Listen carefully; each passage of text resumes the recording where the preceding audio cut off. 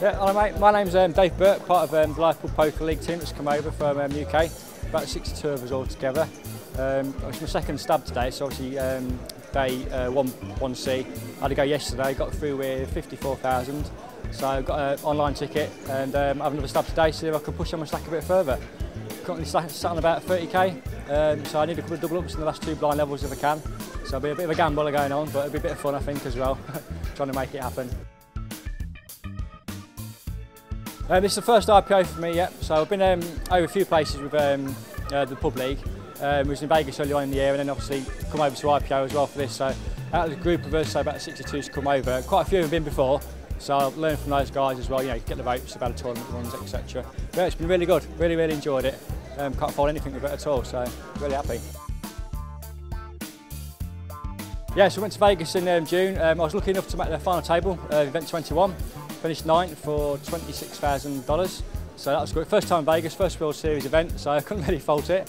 It's all paid for as well by the Poker League, that was, because it's a package that we win, so I was basically free rolling it. So obviously off the back of that I was hoping to bring some form over here as well. The fact that I've made day 2 is obviously a good start, so if I can spin that one up and then see if we can go deep in this as well. I've only been in the last 3 or 4 years, so I started off in the Pub League, as I suppose a lot of people do, just playing friendly games. Didn't really have a clue what I was doing for that first year, as a lot of people could probably relate to. Then you start to kind of figure things out, you start reading a few books, look into the maths a bit more, the body language of people, the reading situations of different hands.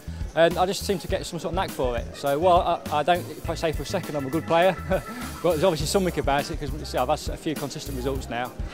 So yeah, it's been a good time really. A bit of both. I think I rate myself better with live.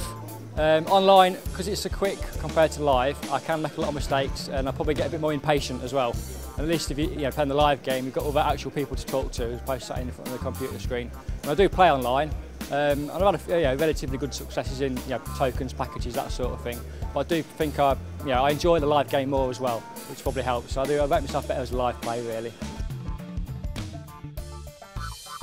I think so, definitely, yeah. I mean, a lot of the guys, so as I say, we brought a 62 out, and for the guys that played to win this, we win our own local area finals in the pubs, and bring it to places that you wouldn't really be able to afford to go yourself.